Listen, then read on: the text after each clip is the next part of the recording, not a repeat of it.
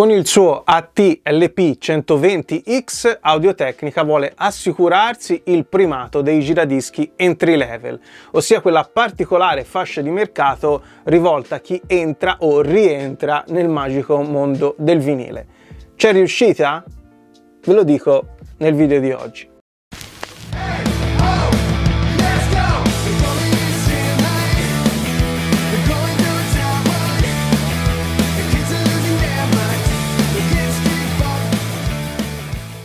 Ciao, io sono Johnny e qui su Vinilicamente vi parlo di musica a 360 gradi, che si tratti di un disco, di un film o di un apparecchio hi-fi.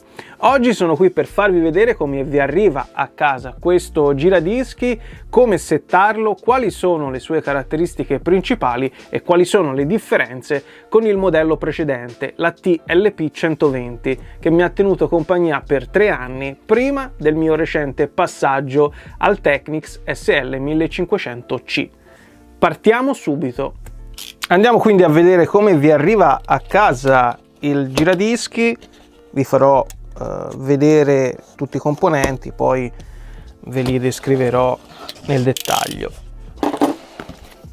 Allora, qui c'è il coperchio di plastica che metto qui da parte, manuali di istruzioni rapide, sono proprio 2 fogli, tappetino con il cartoncino per tenerlo rigido. Poi c'è la parte interessante, cerco di tirarlo fuori dalla scatola senza fare troppi danni. Questo lo appoggio un attimo qui di fianco e vi faccio vedere che rimane il piatto in alluminio, appoggio qua, e 2 scatole, presumo contengano i cavi.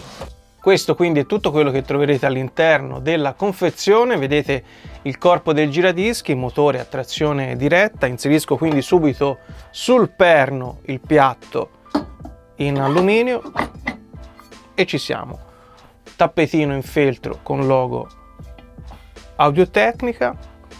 Come vi dicevo prima, manuale d'uso rapido, 2 pagine. Il manuale completo in italiano lo trovate sul sito di Audio-Technica, potete scaricarlo direttamente da lì.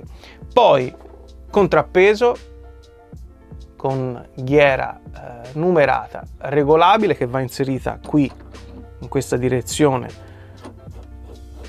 sul braccio, adattatore in plastica per i 45 giri. Questa è la Q-In Light, la lucina che vi aiuta a trovare il solco giusto. Vedete che è removibile, la inserite in questo jack. Poi c'è la testina, ci torneremo dopo, è una TVM95E che si inserisce sul braccio, che ha il tipico attacco a baionetta, e qui già ci siamo.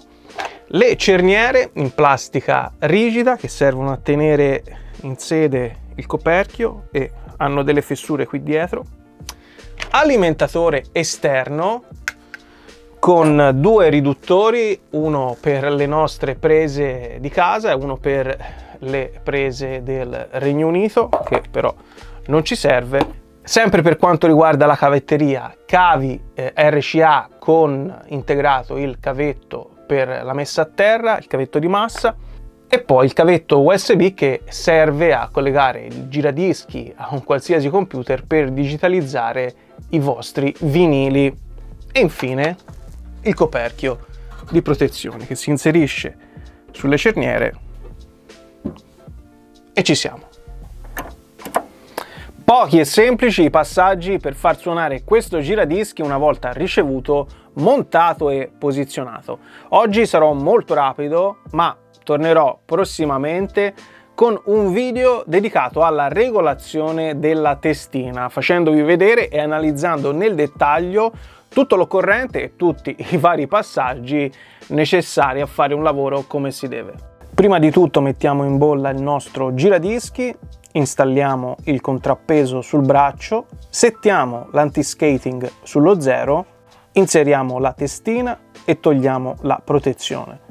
Bilanciamo il braccio agendo sulla ghiera esterna del contrappeso Fissiamo il braccio con il fermo, giriamo la ghiera interna del contrappeso sullo 0 per farla corrispondere alla linea presente sul braccio. Settiamo poi la tracking force della testina seguendo le indicazioni della casa produttrice. In questo caso setteremo la tracking force su 2 grammi.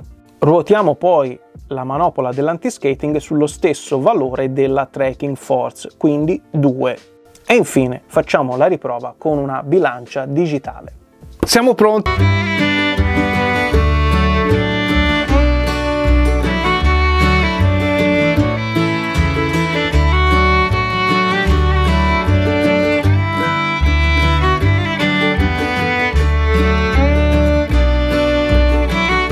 Chiedere ad un giradischi di questa fascia di prezzo.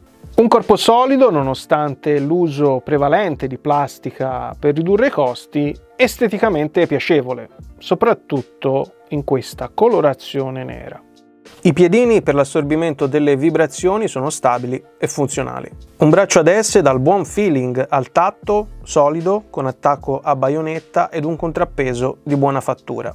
Dal punto di vista dei controlli abbiamo la manopola di accensione con luce strobo, lo start and stop, il selettore per i 33, 45 e 78 giri e il piatto con i punti stroboscopici. E poi il selettore per il pitch control. Non credo che lo utilizzerete mai, però c'è. La Q-in light, cioè la luce accessoria per controllare il solco, è removibile e questo è positivo nel caso in cui si rovinasse, quindi non dobbiamo mandare tutto il giradischi in assistenza. La testina è una AT-LP120X che vi arriva già montata e allineata sul porta testina. È il restyling di questa, la AT-95E, da sempre la più venduta nel mondo.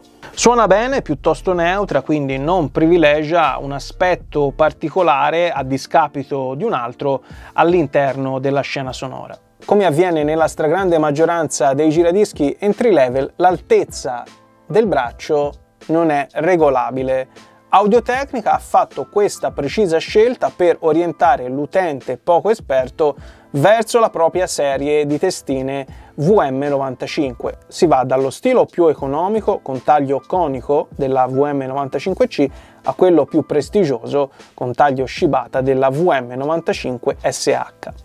Una serie smart, visto che per cambiare la puntina non sarà necessario cambiare tutta la testina, ma semplicemente lo stilo. E cambiarlo è facilissimo, guardate qui. Sul retro poi troviamo l'ingresso per l'alimentatore esterno, ingresso USB da sfruttare con il cavetto in dotazione, da una parte lo collegate al giradischi, dall'altra a un computer per digitalizzare i vostri vinili. GND sta per ground, quindi questa è la manopolina della messa a terra, e i tradizionali ingressi RCA. E poi il selettore fono e line. Fono, utilizzerete un prefono esterno se già lo avete o l'ingresso fono del vostro amplificatore se ne è dotato. Sul line sfruttate il preamplificatore integrato del giradischi.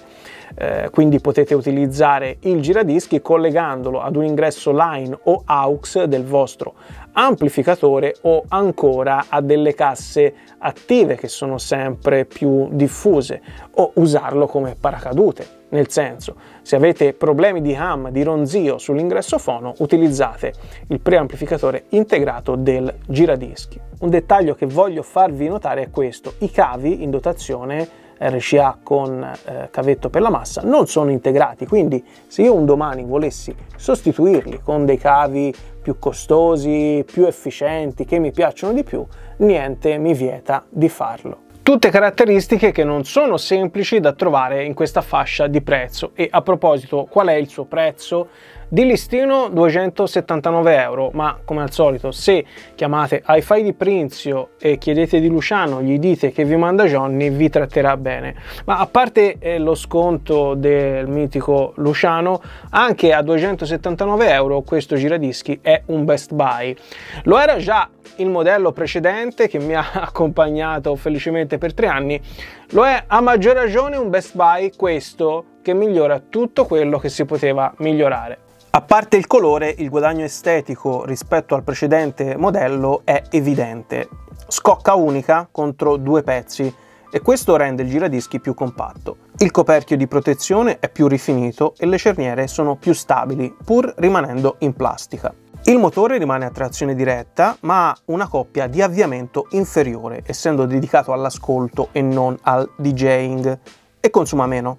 Nella pratica significa che il motore è più efficiente perché lavora meno per spingere il piatto agli stessi giri, quindi meno vibrazioni alla scocca, minori interferenze, suono migliore. Il braccio è più solido rispetto al precedente ed il contrappeso ha meno gioco tra ghiera anteriore e corpo, oltre a pesare di più. L'anti-skating è stato rivisto e sono stati risolti i problemi riscontrati su alcuni modelli del 120 che lo rendevano di fatto inefficace. Tutto questo si traduce in una regolazione più fine del braccio in relazione alla tracking force della testina, quindi una migliore lettura del solco, di conseguenza migliora la resa sonora.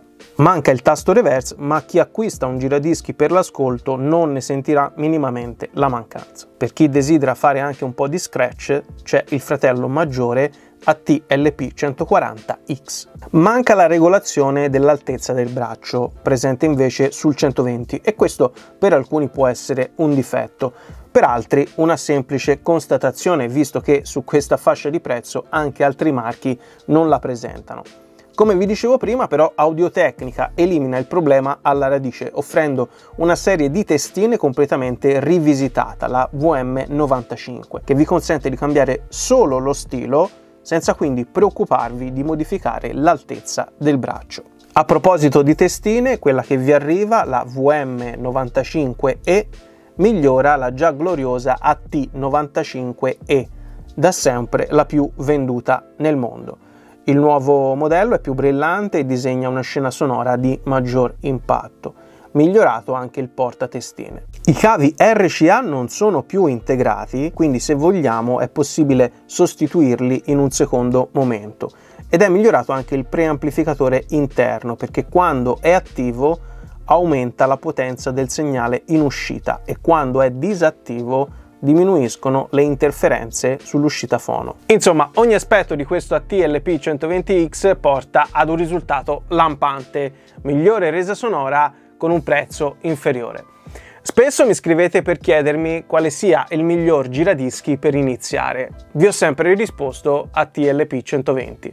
Da oggi vi risponderò sempre AT-LP120X, un vero best buy. E senza dubbio il miglior regalo di Natale per approfittare della seconda giovinezza del vinile senza spendere cifre troppo impegnative. È meraviglioso, è il mio periodo preferito. Per oggi mi fermo qui, ma non si ferma questo giradischi, perché tornerà la prossima settimana nel video dedicato al mio impianto preferito sotto i 1000 euro. Io ci ho già messo le mani sopra e non vedo l'ora di parlarvene. La stessa cosa la faranno Gianluca Bocci e Maurizio di Audiofilando, quindi sarà interessante vedere anche le loro configurazioni. Se non li conoscete, andate sui loro canali, iscrivetevi, attivate la campanellina per ricevere le notifiche. A presto e buoni ascolti!